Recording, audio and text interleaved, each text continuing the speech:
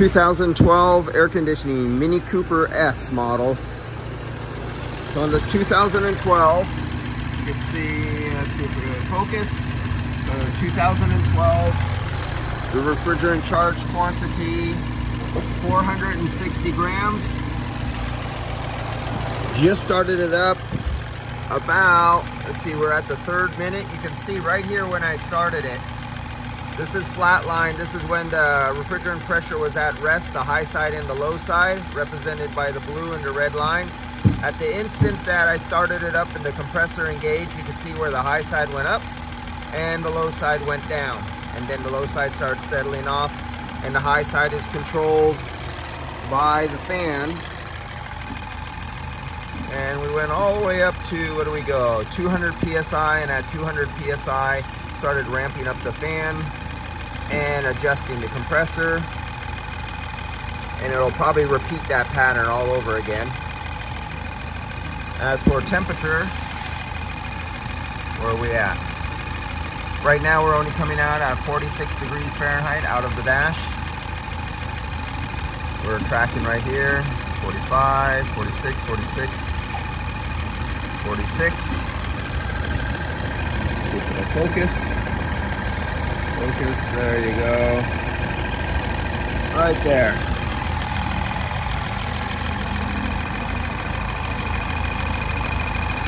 And that is the 2012 Mini Cooper. Brand new condenser, was in an accident, got hit a little bit. It didn't puncture it, so I did the recovery last week. This was just thrown on about 20-30 minutes ago. That's it. Simple. In and out really fast. Discharge, recharge really fast. Swap the condenser really fast. That was about as easy as they get. Let's just see right here for superheat and subcooling. Well, let's see the temperatures. Let's see what our discharge of our compressor temperature is and our suction. So right now, our liquid line is 75 degrees. Our ambient air temperature, let's get this out here, because that's our thermistor right there.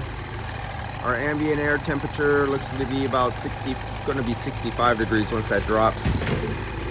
65 degrees. 72 degrees. This small line right here, this is 72 degrees. This is coming from the compressor feeding in. Let's see what our discharge temperature is, about 105 or so. Let's see what we got. Let's see if I can get that on there. So now that's the temperature of our discharge out of the compressor. 115, 16s, still going up. 120.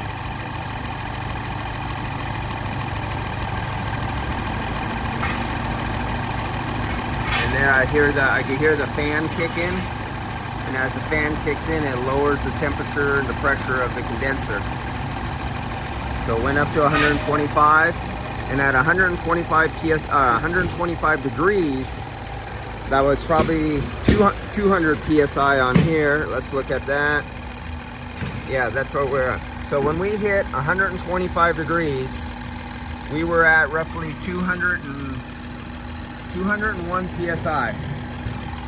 So around 201, 202, and we got up to 125 degrees on the discharge line coming out of the condenser, and that's being controlled. The reason it's going up and down in temperature is because the fan is going up and down in how much CFM of air it's bringing across the condenser.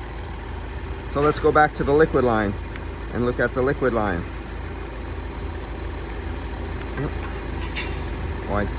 How did I do that before?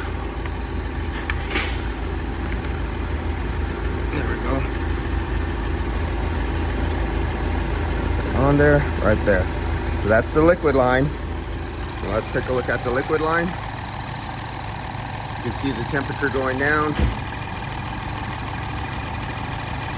And actually we could graph that out and take a look at it.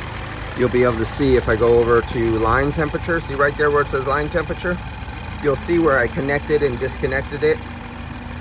Okay, right now the fan is ramping up, so it's drawing more cold air. So we'll see the temperature of the line come down. 87. Let's see if I could get a focus in for you guys. There you go. You can hear the fan if you can hear it in the background. The fan is on high speed, and you can see the high side temperature constantly dropping on the liquid line. And that will correlate with the pressure. Oh, the fan just turned off. So now this is going to start going up. We went down to 76 Fahrenheit. A little bit more. Still dropping. 75.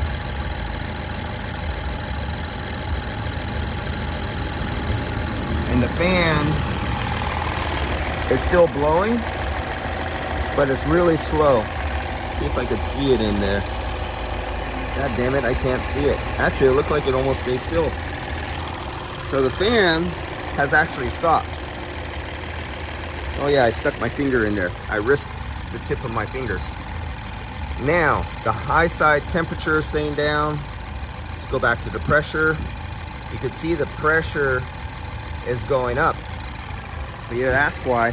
How can the liquid line stay at the same temperature, but the fan is off? The pressure is obviously raising, but the liquid line is not showing it. There goes the fan. The fan just went again. Let's go back to temperature, line temperature. Went up just a little bit. It went up from 73 to 83. And our superheat and subcooling, because you cannot take a superheat or subcooling with a condenser fan that is constantly rising and constantly falling all the time. You never get a steady point.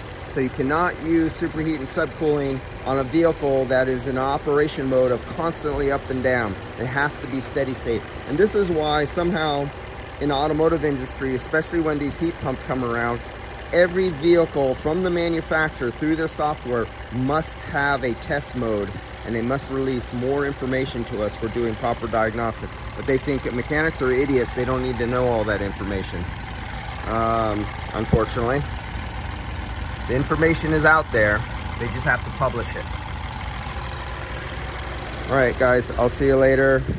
Field piece vacuum pump, field piece Bluetooth wireless scale, field piece SM480V, 4-port manifold with sight glass, with the silicone high vacuum hose, and the field piece humidity and temperature sensors. And yes, I have it on a very hot turbo. See you guys later. Field piece is the way to go. Oh, if you wanted to know the part number on this, every automotive shop who does air conditioning should have one of these. Actually, they should have 2 of them.